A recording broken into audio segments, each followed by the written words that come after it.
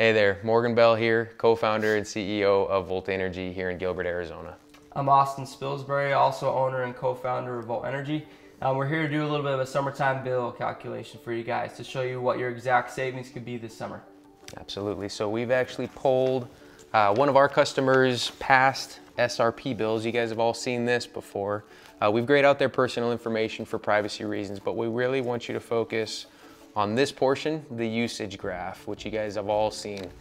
Let's pull one of these higher ones, which is July or August. You guys have all seen those. This one looks like he used roughly 3,300 kilowatt hours in that month. So let's take that number, right, 3,300.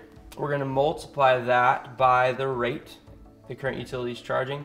$412.50 would be this customer's exact bill.